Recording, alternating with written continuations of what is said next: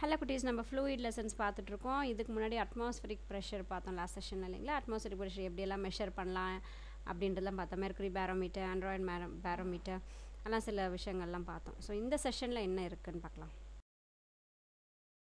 Pascals லா கொடுத்துருக்காங்க. Pascals லா அப்படின்றது ஒரு விதி, நிரூபிக்கப்பட்ட ஒரு விதி.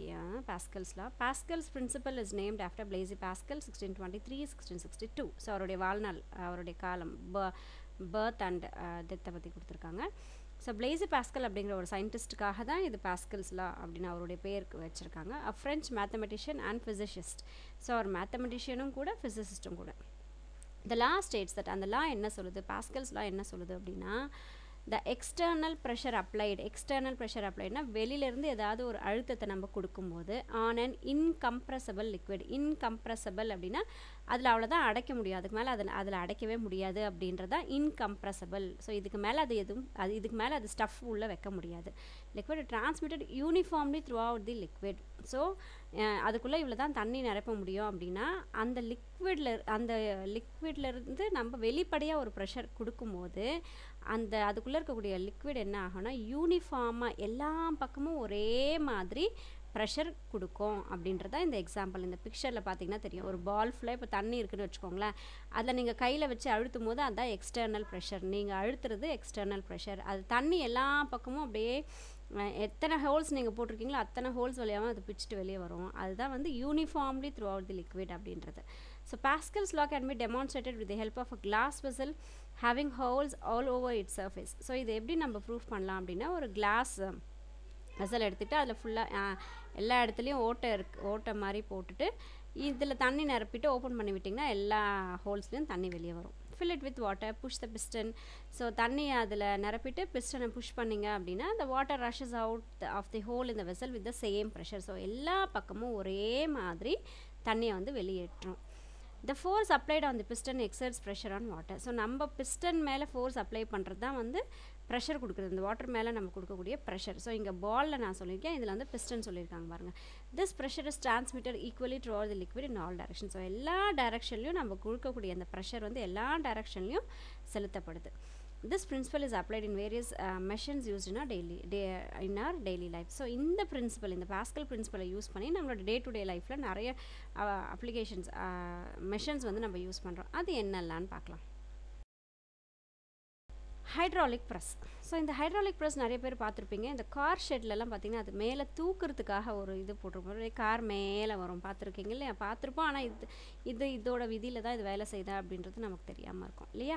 ஸோ இனிமேல் ஒரு வேளை கார் ஷெட்ஸ்க்கெலாம் போனீங்கன்னா அது கவனிங்க. ஹைட்ராலிக் ப்ரெஸ் அப்படின்றாங்க. Pascals law became the basis for one of the important machines ever developed the hydraulic pressure. So பாஸ்கலுடைய லாவை வச்சு ரொம்ப முக்கியமான ஒரு மிஷன் என்ன அப்படின்னா hydraulic pressure. It consist of 2 cylinders. So இதில் 2 சிலிண்டர் இருக்கும் of different cross sectional area. அந்த 2 cylinder பார்த்திங்கன்னா ஒன்று ஒரு அளவில் இருக்கும், அதான் டிஃப்ரெண்ட் கிராஸ் செக்ஷனல் ஏரியா சொல்லியிருக்காங்க. They are fitted with pistons of cross sectional area A. So ஒரு பக்கம் வந்து பிஸ்டன், இந்த சைடு பார்த்தீங்கன்னா லெஃப்ட் சைடு பார்த்தீங்கன்னா பாருங்கள் அந்த பிஸ்டன் இருக்கும். ஸோ ஒரு பக்கம் பிஸ்டன் இருக்கும் A and A. The object to be compressed is placed over the piston of large cross section area A. So இன்னொரு பக்கம் என்ன அப்படின்னு சொல்லி பார்த்தீங்கன்னா, இன்னொரு பிஸ்டன் வந்து மேலே அப்படியே எடுத்துகிட்டு வரதுக்காக, எந்த பக்கம் கம்ப்ரெஸ் பண்ண போகிறோமோ அந்த பக்கம் அது மேலே எழுறதுக்காக. the force F1 is applied on the piston of small cross sectional area. So நம்ம அழுத்தம் கொடுத்தாதுன்னா அது ப்ரெஷர், லிக்விடில் ப்ரெஷர் எல்லா பக்கமும் வரும்னு சொல்லி படித்தோம் இல்லைங்களா? அப்போது இந்த பிஸ்டன் பக்கமாக F1 பக்கமாக நம்ம கொடுக்கக்கூடிய அந்த ப்ரெஷர் என்ன ஆகுது அப்படின்னா, ஸ்மால் சிலிண்டர் இருக்கக்கூடிய பக்கம் ப்ரெஷர் கொடுக்கும்போது the pressure P produces by small piston is transmitted equally. So நம்ம கொடுக்குற ப்ரெஷர் வந்து ஈக்குவலாக டிரான்ஸ்மிஷன் ஆகி அந்த லிக்விட்குள்ளார அந்த லார்ஜ் பிஸ்டன், பெரிய பிஸ்டன் இருக்கு இல்லையா, அது அப்படியே மேலே வரும். And F2 acts on A which is much larger than F1. So F1 விட அது F2 பெருசு இருந்தாலும் அதில் ஆக்ட் பண்ணும். So pressure on piston of small area A is given by. இப்போது இந்த சின்ன ஏரியா உடைய நம்ம கொடுக்கக்கூடிய அந்த ப்ரெஷர் இருக்குது இல்லைங்களா, அதுக்கு கொடுத்துருக்காங்க பாருங்கள். P is equal to F1 by A1. So F1ன்றது force, A1 வந்து area. Applying pascals law, the pressure on large piston of area A will be same as that on small piston. So அதே force தான், அதே pressure தான், அதே ஆனால் area வந்து மாறுது இல்லையா, ஸோ அதுக்கு அப்படியே 2ஆக போட்டுக்கலாம் பாருங்கள். Pressure is equal to F2 by A2. So அது ஈக்குவேஷன் 1, இது equation 2. Comparing equation 1 and 2 we get. இப்போ ஈக்குவேஷன் 1ஐயும் ஈக்குவேஷன் 2ஐயும் கம்பேர் பண்ணுறோம். ஸோ பிபி போயிடும். F1 by A1 is equal to F2 by A2 is equal to அங்கே மேலே இருக்கக்கூடிய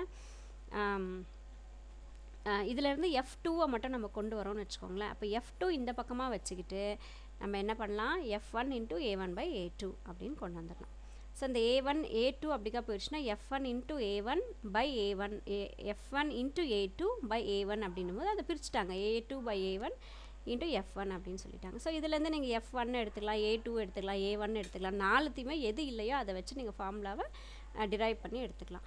Since the ratio A2 by A1 is greater than 1, the force F2 that acts on the larger piston is greater than the force F1. So இந்த ratio வந்து பார்த்திங்கன்னா 1-ஐ விட அதிகம். இந்த A2 by A1 அப்படின்றது இந்த ரேஷியோ வந்து greater than 1. ஸோ F2 நம்ம அந்த F2 ஆக்ட் ஆகுது பார்த்திங்களா லார்ஜர் பிஸ்டனில், அது வந்து அதிகமாக இருக்கும் அப்படின்றாங்க. தி force F1 acting on the smaller piston. So இந்த ஸ்மாலர் பிஸ்டனில் இருக்கக்கூடிய ப்ரெஷரை விட லார்ஜர் பிஸ்டனில் இருக்கக்கூடிய ப்ரெஷர் வந்து அதிகமாக இருக்கும் அப்படின்றத சொல்கிறாங்க. ஃபோர்ஸ் வந்து அதிகமாக இருக்கும் அப்படின்றாங்க. Hydraulic system working in this way are known as force multipliers. So இந்த பிஸ்டன் இந்த மாதிரி ஹைட்ராலிக் பிஸ்டன் ஒர்க் பண்ணுறது வந்து மல்டிப்ளையர்ஸ், ஃபோர்ஸ் மல்டிப்ளையர்ஸ் அப்படிங்கிற, அதாவது மல்டிப்ளையர்னா என்னது 1 into 2, 2 into 2, 4 into அது அப்படியே மல்டிப்ளை ஆகிக்கிட்டே போயிட்டுருக்கோம் இல்லையா, அப்போ அதோட ஃபோர்ஸ் வந்து எக்ஸீட் ஆகிக்கிட்டே போகும் அப்படின்றாங்க. ஸோ அடுத்து டென்சிட்டி அப்படின்றது என்ன அப்படின்னா அடர்த்தி சொல்வோம். இப்போ தண்ணியை தொட்டு பார்த்திங்கன்னா அதே ஆயிலை தொட்டு பார்த்திங்கன்னா அதோடைய அந்த திக்னஸ் வந்து அதிகமாக இருக்கும். ஸோ அதுதான் வந்து density. To understand density better let us assume that the mass of the flask B 80 gram. So இது இன்னும் நம்ம ஈஸியாக புரிஞ்சுக்கணும் அப்படின்னா ஒரு ஃப்ளாஸ்க் எடுத்துக்கிறோம். அந்த ஃப்ளாஸ்க்குடைய மாஸ் வந்து 80 grams. So the mass of the flask filled with water is 330 gram.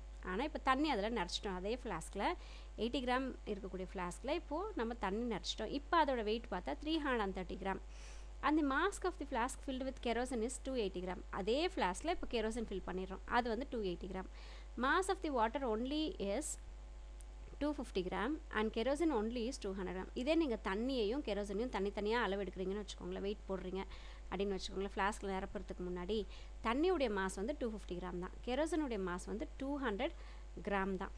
mass per unit volume of water is 250 by 250 centimeter cube. So இப்போ ஒரு யூனிட்டில் எவ்வளோ தண்ணி பிடிச்சிருக்கோம், இப்போ 250 kg தானே வாட்டர், மாஸ் தானே 250 kg தானே, அது கிராம் தானே அது வாட்டரு. அப்போது ஒரு யூனிட் வால்யூம் ஆஃப் வாட்டர் எவ்வளோ இருக்கும் அப்படின்னா 250 divided by 250 cubic centimetre cube சொல்கிறோம்.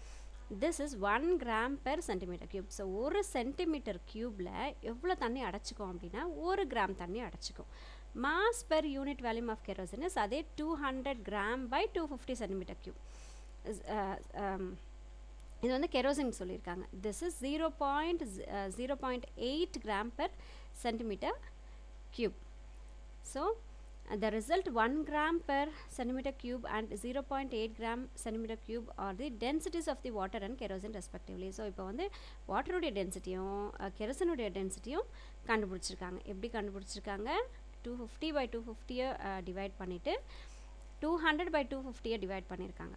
ஸோ அதுதான் வந்து அதோடைய டென்சிட்டி அப்படின்னு சொல்கிறாங்க இல்லையா. therefore the density of a substance is the mass per unit volume of a given substance. கொடுத்துருக்கக்கூடிய பொருளில் அது எவ்வளோ வால்யூம் அடைச்சிக்கும், ஒரு யூனிட்டில் எவ்வளோ வால்யூம் அது எடுத்துக்கும் அப்படின்றது தான் வந்து density. the SI unit of density is kilogram per meter. So SI யூனிட்டில் என்ன சொல்லுவோம் அப்படின்னா கிலோகிராம் பெர் மீட்டர் க்யூப் அப்படின்னு சொல்கிறோம். Also gram per centimetre cube. அதே கிராமில் போட்டிங்கன்னா சென்டிமீட்டர் க்யூப் போட்டுக்கலாம். கிலோகிராம் ஹையர் யூனிட் போட்டிங்கன்னா சென்டிமீட்டரையும் ஹையர் யூனிட் வந்து மீட்டர். ஸோ அதை எடுத்து போட்டுக்கலாம். ஏதாவது ஒன்று ஞாபகம் வச்சுக்கிட்டிங்கன்னா அடுத்து நீங்கள் அப்படியே போட்டுக்கலாம். the symbol for density is rho. So அந்த P மாதிரி போட்டிருக்கிறதுக்கு ரோ. ஸோ இந்த பிக்சரில் மேலே பார்த்தீங்கன்னா density P is equal to mass by volume. டென்சிட்டின்றது பாருங்கள் அதுக்குள்ளே இருக்கக்கூடிய அடர்த்தியை தான் காட்டுது. அதுக்கு கீழே இருக்கக்கூடிய பிக்சரில் வந்து எதை நீங்கள் லைனாக ஒன்றுனா ஊற்றிக்கிட்டே வந்தீங்கன்னா ஒன்று மேலே அப்படியே லேயராக ஃபார்ம் ஆகிட்ருக்கும். அதை வச்சு தான் எதுடைய டென்சிட்டி அதிகமாக இருக்கிறது கீழே வந்துடும், டென்சிட்டி குறைவாக இருக்கிறது மேலே தேங்கிக்கிட்டே வரும். அதுக்கும் கீழே பார்த்தீங்க அப்படின்னா இப்போ ஏதாவது ஒரு பொருளை நம்ம தண்ணிக்குள்ளே போடுறோன்னா அந்த பொருள் தேங்குதுன்னா அப்போ தண்ணியை விட அந்த பொருளுடைய டென்சிட்டி வந்து குறைவுன்னு அர்த்தம். ஸோ இதெல்லாம் சில எக்ஸாம்பிள்ஸ் இன்னமும் ஈஸியாக புரிஞ்சுக்கிறதுக்காக. ஃபேக்ட் இது எப்பவுமே கோட்ஸ் தான் சொல்லுவேன். இப்போ இதில் ஒரு ஃபேக்ட் கிடச்சிருக்கு சொல்லியிருக்கேன். the density of Saturn is so low that if you put it in a giant glass of water it would float. பாருங்கள், Saturn அப்படின்னு ஒரு பிளானட் இருக்கு இல்லைங்களா, அதோட டென்சிட்டி வந்து ரொம்ப கம்மியாமா. எவ்வளோ கம்மின்னா ஒரு பெரிய கிளாஸில் தண்ணி நிரப்பிட்டு அதை நீங்கள் Saturn கொண்டு வந்து பால் மாதிரி தூக்கி போட்டிங்கன்னா அந்த பால் Saturn பால் வந்து மிதக்குமா. அப்போது density of Saturn is very low. Thank you.